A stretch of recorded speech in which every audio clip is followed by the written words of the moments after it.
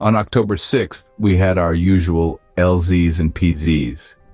My very best friend Ray Hopkins from Grand Junction, Colorado, decided 2 weeks ago that he wanted to become a crew chief and fly with the flight. He was in maintenance for 5 months and on bunker guard with me for the first month. I asked him why he wanted to fly with the flight, as it was very dangerous. I said it was best to stay in maintenance where it was comparatively safe. He said that he wanted to be a hero like we were, flying on combat missions every day. He said he wanted to tell his grandkids some war stories that he experienced in the Army in Vietnam. I advised him against the idea, but he was determined, like the rest of us were, to do his utmost in the war effort. So he began flying as crew chief, usually part-time, as an extra helicopter was needed or someone went on R&R. He didn't have a helicopter of his own, but they were going to assign him one from maintenance. I checked out the helicopter that he was going to be assigned to and read it in the logbook for a bad tail rotor bearing that needed to be replaced before it could be flown again. Red X's should never ever be overridden or ignored. As a flight that we had landed some troops and went back somewhere to refuel and were on our way to pick up more troops.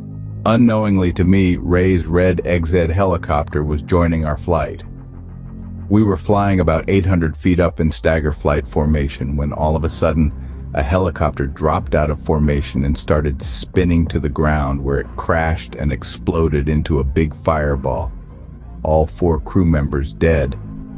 I didn't see it fall out of the sky, but saw it on the ground totally on fire. There was a lot of talk over our flight radios.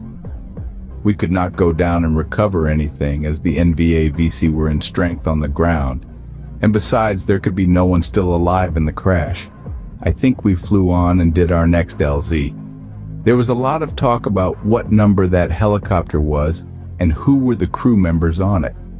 Through radio talk, I found out that the helicopter was the one I read Zed. I figured someone changed the tail rotor bearing and somehow the aircraft was shot down.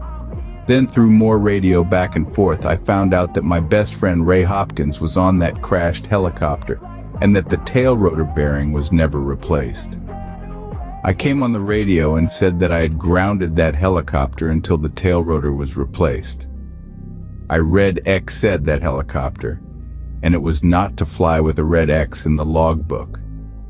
Someone from headquarters, I think, radioed back that a tech inspector in maintenance circled my Red X, making the helicopter clear to fly one mission. A tech inspector who never flew directly killed 4 of our combat crew by circling my Red X, of which I never heard of done before. By the time the flight landed at Pu Loi, our base for the day, we all knew who the guy was that circled my Red X. I jumped out of my helicopter and with my Colt 45 automatic in hand, I started to run to the maintenance hangar to kill the tech inspector. There were a lot of pilots and other flight crew members right behind me. It was sort of like a lynch mob. I was going directly for him. He seen me and turned around to get away. I wanted to tell him why he was dying while I shot him, but figured if he ran, I would still shoot him very dead anyway. I was grabbed from behind by a lot of guys from the flight and I let go of my 45. They wanted to kill the guy too, but didn't want to see me get into trouble. That was the last anyone seen the tech guy. They must have transferred him immediately before someone killed him. I pretty much collapsed into tears. I was totally devastated by Ray's death, just as I knew his parents would be. Ray was a single child of elderly parents from Grand Junction, Colorado, and he and his parents were such fine people. His parents were always sending Ray and his friends packages of beef jerky, cookies, clothing, or whatever. Ray enjoyed giving things away. He got an actual thrill seeing other people happy. That's what made him the happiest. The 4 crew members that were burnt in the crash were listed as missing in action by the Army because all the bodies were just ashes and their dog tags melted in the extreme heat of the metal and fuel fire. Really nothing left but the heavy transmission. We had a religious service for the 4 fellows, and I sent Ray's parents a letter stating how he died, and that indeed he was dead, and had everyone in our flight sign the letter. I expressed in the letter how Ray was a great guy and everyone liked him, which they did. Ray was 18 years old when he died. He was forced to join the army by a judge in his hometown at 17 years old.